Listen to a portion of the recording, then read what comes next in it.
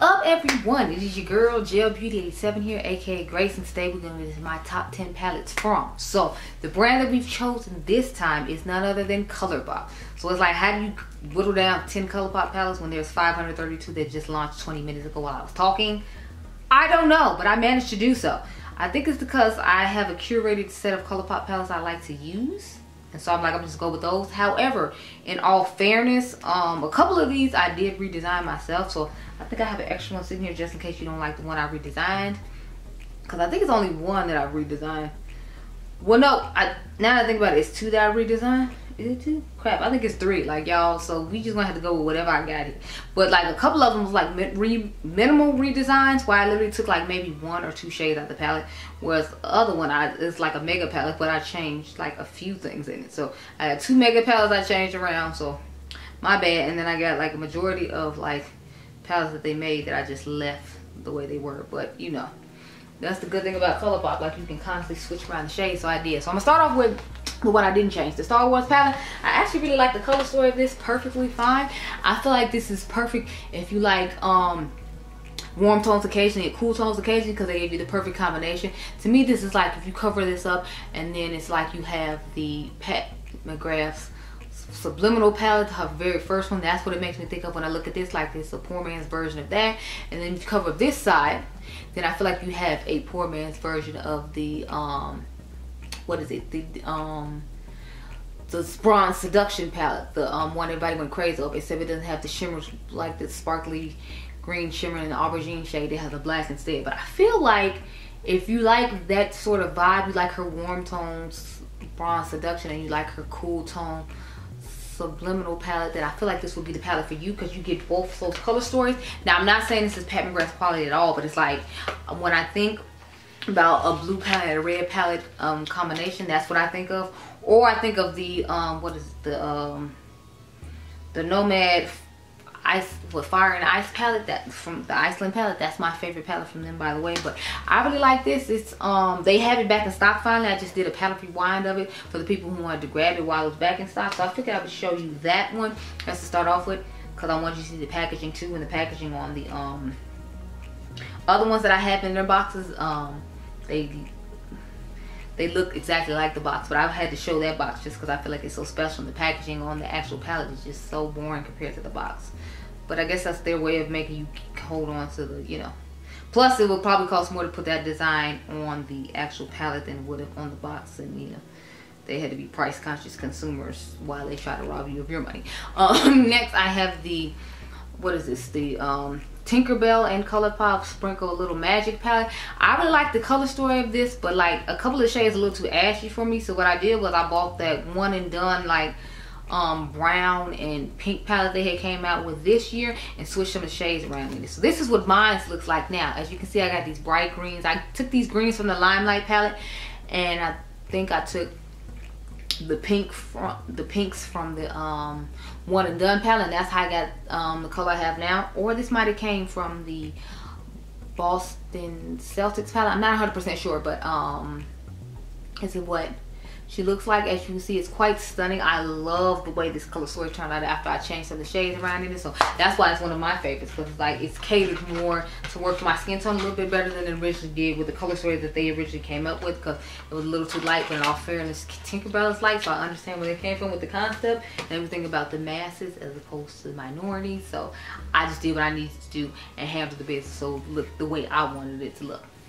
And since Colourpop is always on clearance, I just waited till that palette went on clearance, threw it in the cart, and went on with my life. So next, I have the Cabana Club. This was their spring palette from 2021, I want to say. It's 2020 or 2021.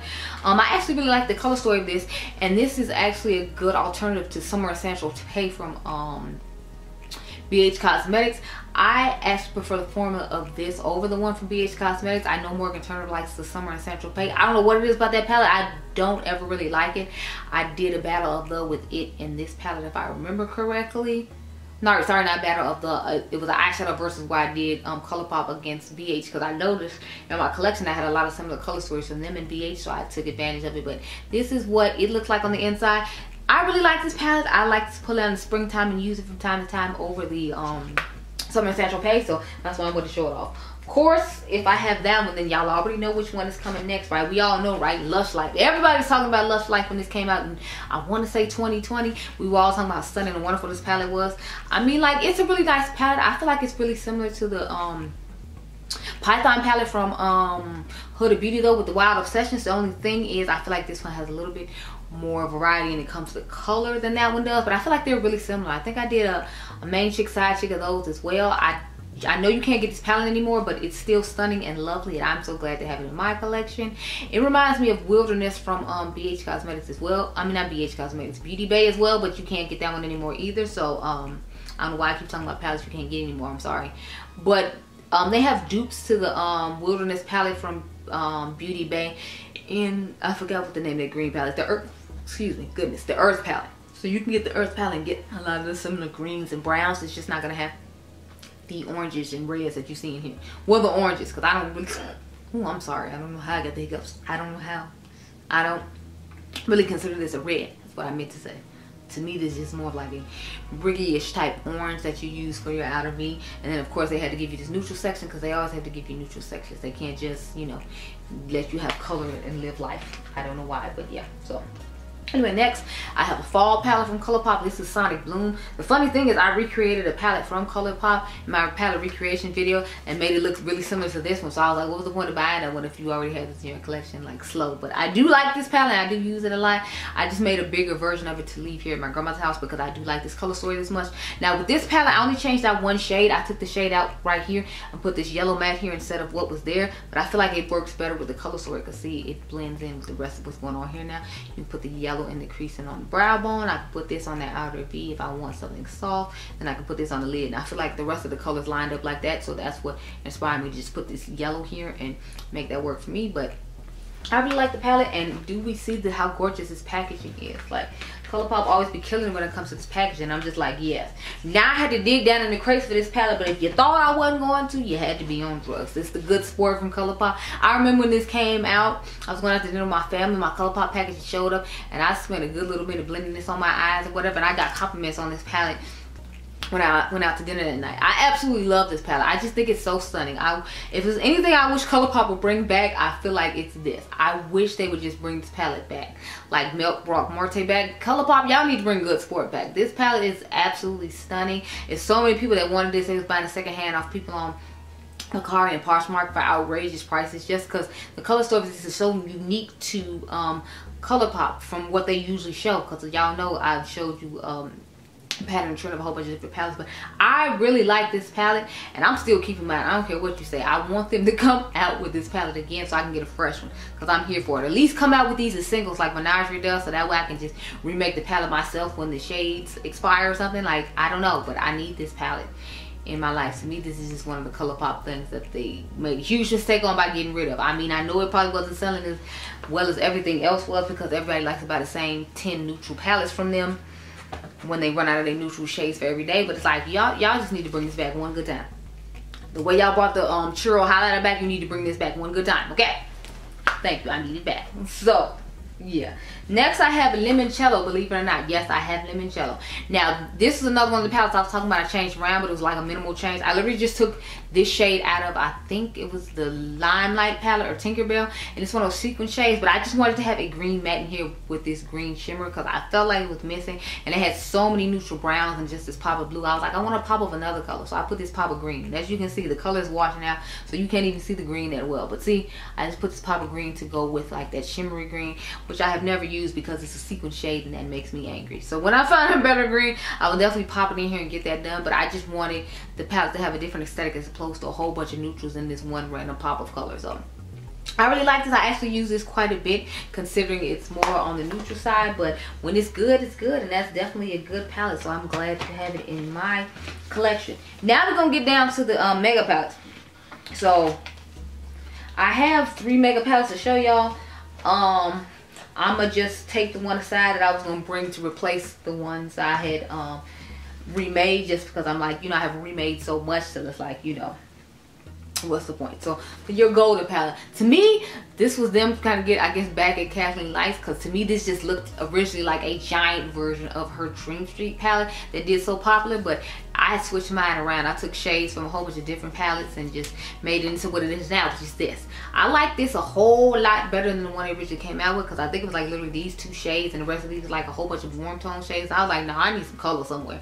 So I pulled this green from I don't remember what palette that came from, but I know I pulled these greens right here. If I remember correctly, they're from Inner Trance. So I'm pretty sure these 2 came from Inner Trance. I think this might have came from Inner Trance, or it might have originally been in the palette. I'm not sure, but I didn't pull a whole bunch of stuff in this palette. I think I did 1, 2, 3, 4, and I think that's it. Don't quote me though, it's been a long time since I had remade this palette, but I think it looks absolutely stunning. I like to pull it out and use it from time to time, and I'm really big on the Mega palettes from Colourpop. But my all-time favorite Mega palette from Colourpop is coming up now, and you all said this is your favorite Mega palette from Colourpop too. Out of all my recreated palettes from Colourpop, it's the It's a Mood palette. Now I had my girl Jackie buy this for me as a Christmas present, because I was like, Jackie, it's gorgeous, it's stunning, I need it. She was like, yes it is. But then when I got it, it was like super grungy and deeper than I expected it to be. So I had to add some bright shimmers and some bright pops of color to make it my own. So this is what mine looks like now. I absolutely love it. It actually kind of gives me vibes of the Vitality palette when I think about it now, from Unearthly, but I still got this row of neutrals just in case I'm in a rush. But I could take this on vacation and be perfectly happy with it. I have this mint shade, I have these darker grungier shades to go with, then I have my blues, then I have my purples, then I have my pinks, and then I have these 2 sets of neutrals if I have to rush off and do something. So I think this is like the perfect palette, and I'm so happy I recreated mine to look like this. It's simply stunning and I absolutely love it. So we only have 1 more palette to go. Can you guess which collab palette it is? Because spoiler alert, it's a collab palette. Hold on. So if you guessed correctly, then you know it is the So Jaded palette from Kathleen Lights. Now I did switch out a shade in here or 2, so I basically just took out the pressed glitters that she put in this palette. So I think where this pink shade is was a pressed glitter. Yeah, because the shade Topaz was a pressed glitter, and I think the shade, I think it's Opal, was a pressed glitter, and I replaced it with this one right here just because I didn't want the pressed glitters in my palette. So I took them out of like obviously a pink based palette, because that's why they have pink shades in them. I don't think that it necessarily goes perfect with this, but I just wasn't feeling the pressed glitters of it all, so I was like, they need to get up out of my palette. So that's what I changed them with for now. I don't reach for this palette as often as I used to, just because I told y'all the It's a Mood palette just does it for me. So I haven't really reached for this that much. The It's a Mood palette is the one I really wanted to use, but in all fairness, I don't feel like it's fair that I use that one. So I'm trying to figure out which one of these Colourpop palettes I actually do want to use. I recently did a look with the Star Wars one, so I don't want to necessarily use that one. I'm trying to use one that's still in stock and that I didn't make a whole bunch of changes to. So that's the issue with this video, because it's like, if it's still in stock, I'll probably make changes to it, and excuse me, it might not be in stock. So I think we might end up doing a look with my It's a Mood custom palette, just because I feel like it'll be fun. And I kind of want to do a battle of the alongside it and my Vitality palette now. But it's like you can't buy this palette like this, so I feel like it's not fair. I just took the shades from my Lilac You a Lot, It's My Pleasure, and my original Ooh La La palettes. Because if y'all remember in my ranking of my Colourpop palettes a while ago, I had dropped them and they were my original ones. So I just went ahead and dropped those in there. And then this mint green shade came from, I want to say Garden Variety. Don't quote me, but yeah. And then I think this shade came from the Soul palette, because it had blue and it had orange in it. But yeah, I'm thinking we'll actually end up using this palette, and now I want to compare it to my Vitality palette from Unearthly Cosmetics and see how they'll do in a battle side by side. But I feel like that has more mauve. I feel like it has more bright tones in it, so I'd have to stick to the neutral side with this to stick with the original things that came in this palette. But I'm thinking I'm gonna do that. Anyway, this is, I'm pretty sure, the winner and what we're gonna use in this video. I had brought the Getting Fresh palette just in case I didn't want to use It's a Mood, but we just gonna go with It's a Mood because, you know, well, it's a mood. And first of all, this one is in stock, and secondly, I just really love the color story of this and want to have an excuse to play with it, so now I do. Yay! Anyway, let me zoom y'all in real quick and real cute. Like, I'm gonna go off camera, come up with an eye look with the palette. I'm gonna try to use the colors that originally came in the palette, not necessarily the ones that I added to them. But in all fairness, if you have these palettes, you might be able to just pop the shades out of your original It's My Pleasure, or your Lilac You a Lot, or your Ooh La La, and just make the eye look I'm doing. So I might just stick to the shades I know are you know, and popular Colourpop palettes that a lot of people have since they did monochromatic palettes for years and then got into these bigger ones. Anyway, I need to stop rambling and go do something instead of sitting here and talking, or else the eye look will never get done. I'll be back, girl. Okay, so I tried to get out of this Valentine's Day moment because I didn't film any Valentine's Day tutorials at all, so I'm just kind of incorporating them into the normal like ideas I have for the channel and just making them Valentine's Day editions, because I ain't got time to just film individual stuff like that. Okay, girl? It is February the 11th right now, and I just was not prepared this year at all. It like snuck up on me. So what I did with, of course, y'all remember this is my custom palette from that I made with the It's a Mood palette, and all these shades are from the what's that palette called?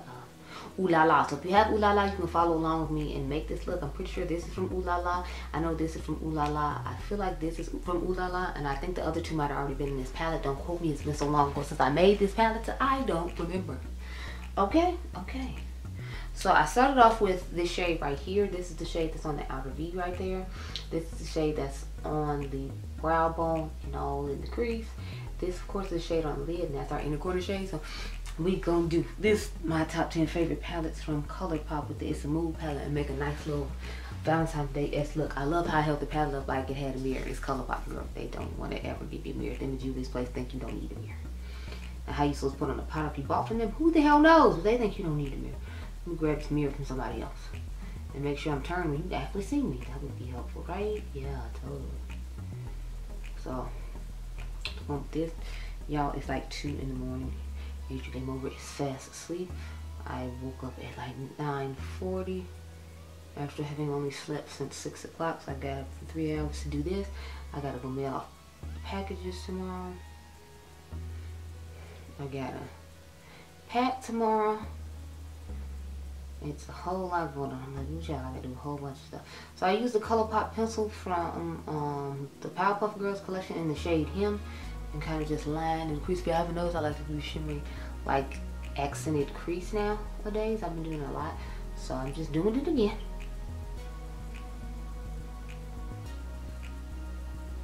So we're starting off with a deeper shade. Now I'm going with the lighter, pinkish looking shade. It's more fuchsia-esque, if you will, and that's what I put up here.